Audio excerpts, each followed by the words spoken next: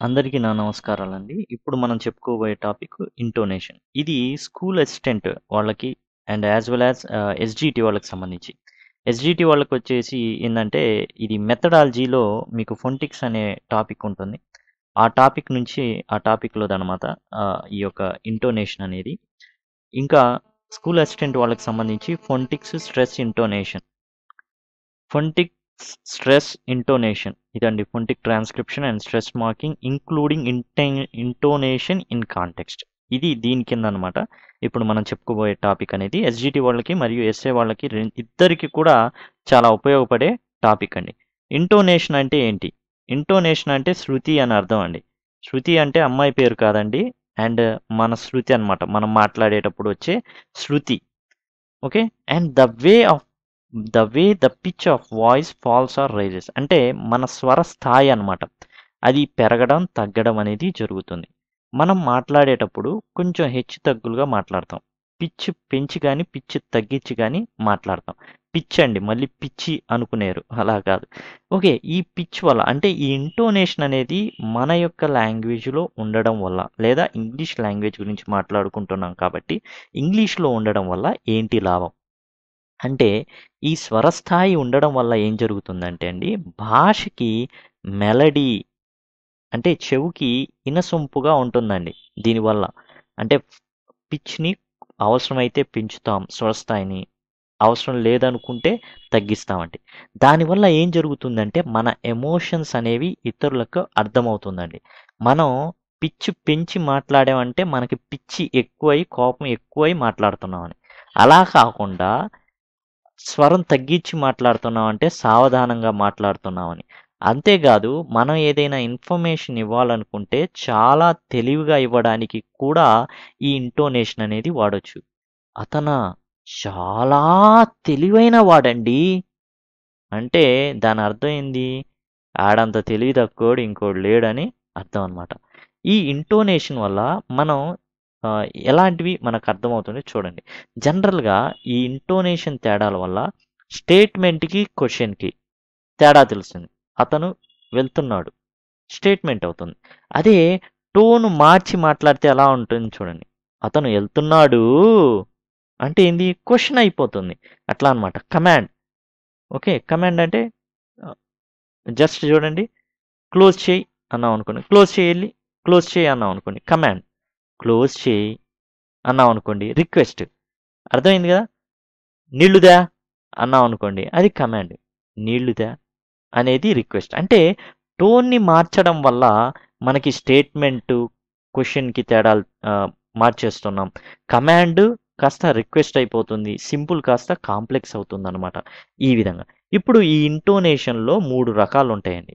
ఏందంటే rising tone లేదా rising intonation, falling intonation, falling rising intonation. Falling intonation అంటే ఏందంటే జనరల్‌గా ఇది పైనుంచి స్టార్ట్ అయ్యి కిందికి అలా ఎళ్ళిపోతుంది. రైజింగ్ ఇంటోనేషన్ అంటే ఈ విధంగా పైకి స్వరస్థాయి ఎళ్తుంది. ఫాలింగ్ రైజింగ్ అంటే ఇట్లా పడి ఇట్లా రైజ్ అవుతుందనమాట. దీనికి సంబంధించి. ఇక ఫాలింగ్ ఇంటోనేషన్‌కి అయితే నేను చిన్న కోడ్ పెట్టుకున్నాం. అదేంటంటే కుక్కీ అని పెట్టుకున్నాం ఫాలింగ్ ఇంటోనేషన్‌కి. అలానే rising ఇంటోనేషన్‌కి doctor, yes, why, what, how, enumeration అనేది పెట్టుకున్నాను.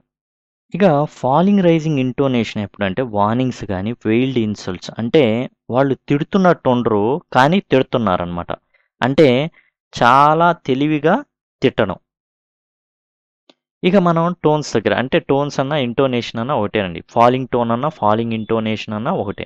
ఫాలింగ్ టోన్‌ని చూడండి ఈ గుర్తుతో చూయిస్తారండి. కుక్కీ అనేది కోడ్ అండి మనది. కుక్కీ అంటే కమాండ్ అండి. తర్వాత ఆర్డినరీ సెంటెన్సెస్ అని, క్వెషన్స్ అని, క్వెషన్ ట్యాగ్స్ అని అండ్ తర్వాత వచ్చేసి ఎక్స్‌క్లమేషన్స్‌కి సంబంధించి అనమాట. ఎక్స్‌క్లమేషన్స్. ఇప్పుడు మనం వివరంగా చూద్దామండి కుక్కీని. Commands come here, go they, ఈ గో అవే. ఏందంటే అండి వెళ్ళే కొద్దీ ఇట్లా పడిపోతుంటాయి. కమ్ హియర్ అంటారు. అంటే కమ్ అనేది చాలా బాగా వినబడినట్టు ఉంటుంది. తర్వాత ఏమంటున్నాడో అంతగా వినబడదు. జనరల్‌గా మనకి ఇంగ్లీష్ సినిమాలనేవి దీని వల్లనే మనకు అర్థం కాదు. గో దే అంటారు. గో అర్థమవుతుంది. దే కట్ అయిపోతుంది. దేర్ అనేది. దే అంటున్నాడా? దేర్ అంటున్నాడా? అట్లా ఏందంటే అట్లా పడిపోతుంది. Go away. గో అనేది స్పష్టంగా కనబడుతుంది. అవే అనేది చాలా స్పష్టంగా అంటే అట్లా పడిపోతూ ఉంటుంది స్వరం. తర్వాత ఆర్డినరీ స్టేట్మెంట్స్‌లో కూడా అంతే అండి. They have lot of work. ఆ విధంగా పలకడం జరిగింది. Is fond of milk. ఆ విధంగా ఏంటంటే ఇంటోనేషన్ అనేది ఇవన్నీ కూడా ఫాలింగ్ టోన్తో ఉంటాయండి. ఎలా ఇస్తారు ఎగ్జామ్స్లో అని ఇస్తే మనకి జనరల్గా ఏం చేస్తారంటే ఫాలింగ్ టోను, రైజింగ్ టోను, తర్వాత రైజింగ్ ఫాలింగ్ టోన్లు ఇచ్చేసి మిమ్మల్ని ఏం అడుగుతాడంటే ఈ క్రింది వానిలో ఫాలింగ్ టోన్ అనేది దేనికి ఏది కరెక్ట్ అని అడగడం జరుగుతుందండి. అక్కడ మీరు ఫాలింగ్ టోన్కి సంబంధించింది చూస్ చేసుకోవాల్సి ఉంటుంది. ఏ అయితే ఏ, బి అయితే బి, సి అయితే అట్లా అనమాట. ఇక నెక్స్ట్ క్వశ్చన్స్ ఉన్నప్పుడు కూడా మనకి ఫాలింగ్ టోన్ అనేదే ఉంటుందండి. చూడండి, what are they going, going దగ్గర ఫాలింగ్ అంటే అట్లా పడిపోతూ ఉంటుంది అనమాట. అంటే చూడండి సెంటెన్స్ పై నుంచి స్టార్ట్ అయ్యి అట్లా కిందికి వెళ్ళిపోతుంది ఫాలింగ్ అంటే. రైజింగ్ టోన్ అంటే కింది నుంచి పైకి ఇట్లా స్వరస్థాయి అనేది పెరుగుతుంది. What's the matter, what's the matter, what's the matter. మనం అయితే మనంతా కూడా సిలబుల్ టైం రిథమ్ కాబట్టి తెలుగు వాళ్ళు వాట్ ఈస్ ద మ్యాటర్ అని మాట్లాడతారు. అదే ఇంగ్లీష్ వాళ్ళు అనుకోండి వాట్స్ ద మ్యాటర్, మ్యాటర్ అంతే, కూడా రాదు, వాట్స్ ద మ్యాటర్, మ్యాట్ అంతే, అంత అట్లా కట్ అయిపోయింది అనమాట. అదే ఫాలింగ్ టోన్ అనమాట. Next question tags. It is not a very good form, is it. చూడండి ఈజ్ పైన కూడా ఇది ఉండాలండి, ఒకటి ఇట్లా ఉండాలి. ఈజ్ పైన కూడా అది మర్చిపోయాను, జాగ్రత్తగా గమనించగలరు. And question ట్యాగ్స్లో it is not very good form, is it. అంటే రెండు ఫాలింగ్, ఇక్కడ ఫాలింగ్ టోన్ ఉంది, జనరల్ ఇక్కడ ఈజీ జనరల్గా క్వశ్చన్ ట్యాగ్స్కి ఫాలింగ్ టోన్ అనేది ఉంటుంది. కాబట్టి అది మీరు గమనించాలి. అంటే ఎట్లా అంటే కింది వాళ్ళలో ఫాలింగ్ టోన్ని గుర్తించండి అనేసి మీకు క్వశ్చన్ ట్యాగ్ ఇస్తే క్వశ్చన్ ట్యాగ్ని గుర్తించాల్సి ఉంటుంది. తర్వాత exclamation, what a beautiful rose, how interesting, ఇట్లా అనమాట. ఇదిగోండి ఇవన్నీ కూడా కుక్కీ, ఇవన్నీ కూడా మీకు ఏంటంటే ఫాలింగ్ టోన్ కిందికి వస్తాయండి. కుక్కీ అంటే commands, ordinary statements, questions, question tags, ఎక్స్క్లమేషన్స్. మళ్ళీ క్వశ్చన్స్ రైజింగ్ టోన్లో కూడా వస్తాయండి. అక్కడ ఏంటంటే తేడా, మీకు ఫ్రెండ్లీ మేనర్లో అడిగితే అది కూడా మనం డిస్కస్ చేస్తామండి. ఇప్పుడు ఫాలింగ్ టోన్ అయిపోయింది అండ్ రైజింగ్ టోన్ అండి. రైజింగ్ టోన్ అయితే కింద ఈ విధంగా గుర్తు అనేది ఉంటుందండి, ఈ విధంగా అండి. కంప్లీట్ స్టేట్మెంట్స్ అని ఇచ్చారు. మనం ఏంటంటే డబుల్ కానీ డ్యూయల్ కానీ అనుకుంటామండి. ఎందుకంటే రెండు జనరల్గా క్లాజులు ఉంటాయి, అందుకని డ్యూయల్ అనుకున్నాము. అండ్ రెండిట్లో కూడా ఏమో జరుగుతుందంటే ఒక దాంట్లో జనరల్లీ మనకి ఫస్ట్ దాంట్లో అంటే ఈ రెండు క్లాజులు ఉన్నాయి కదా, సారీ ఇక్కడ ఉంది కదా, if I study I will pass. ఈ విధంగా రెండు స్టేట్మెంట్లు ఉంటాయండి. రెండు స్టేట్మెంట్లని మనం ఏమనుకుంటామంటే డ్యూయల్ లేదా డబుల్ అని అనుకుంటాం. ఎందుకని మనకి డి అని నేను ఎట్లా భావించానంటే డి ఇది doctor, DR doctor, yes what why how enumeration అంటే డాక్టర్ గారు ఎస్ అని చెబితే ఎందుకు, ఏమిటి, ఎలా, ఈ మాటలను లెక్కేసుకోవడాలు ఉండకూడదు ఇక, అంతే ఫైనల్ అంతే.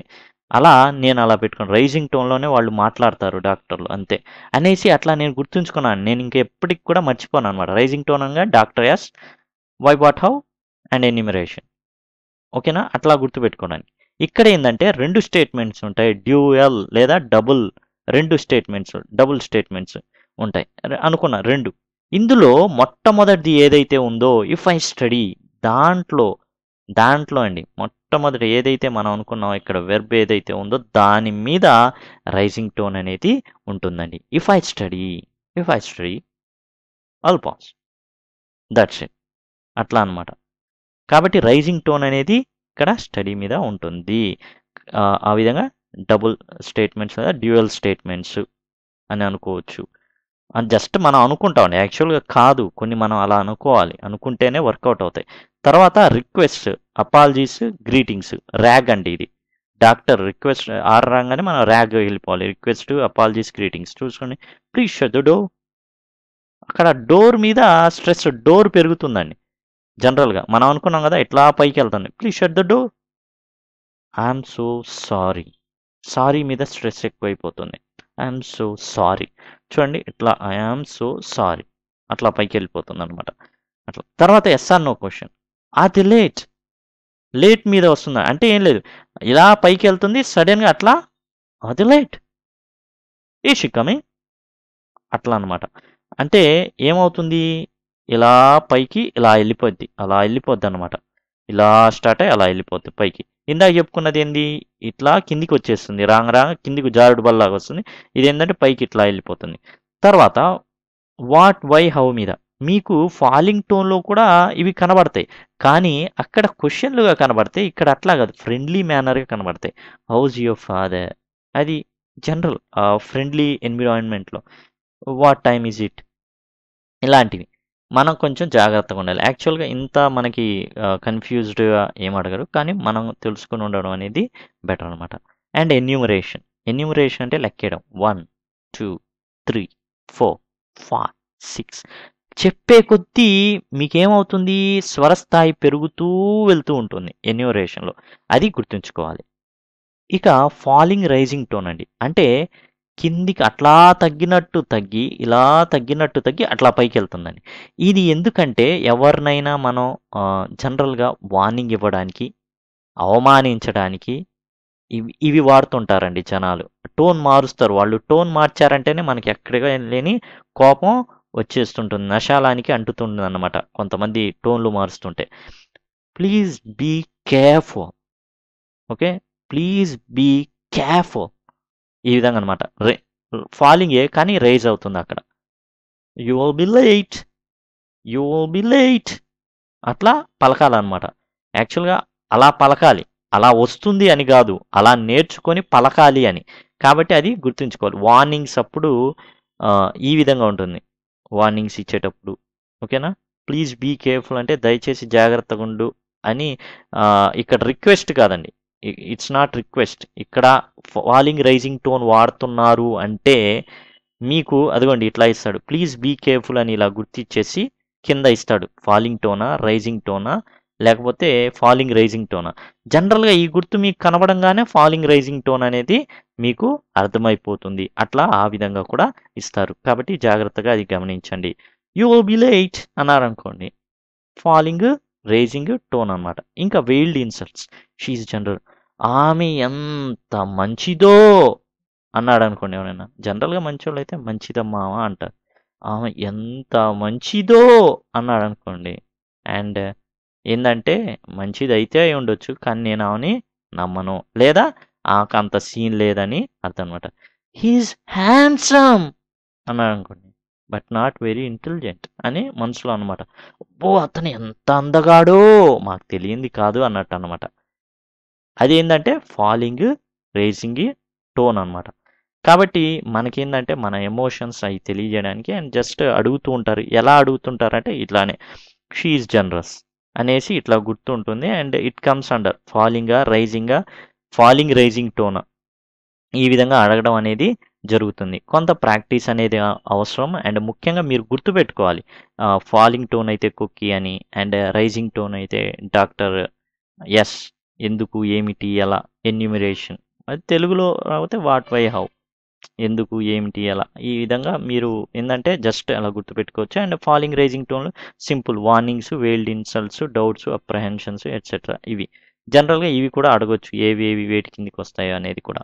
ఇప్పుడు మనకి ఫాలింగ్ దాంట్లో కూడా క్వశ్చన్స్ ఉన్నాయి, అండ్ రైజింగ్ దాంట్లో కూడా క్వశ్చన్స్ ఉన్నాయి. కానీ రైజింగ్ దాంట్లో అడిగే క్వశ్చన్స్ ఏంటంటే ఫ్రెండ్లీ మేనర్కి సంబంధించింది. House your father, what time is it, ఇట్లాంటివి అనమాట. కాబట్టి అది కూడా గమనించుకోవాలి.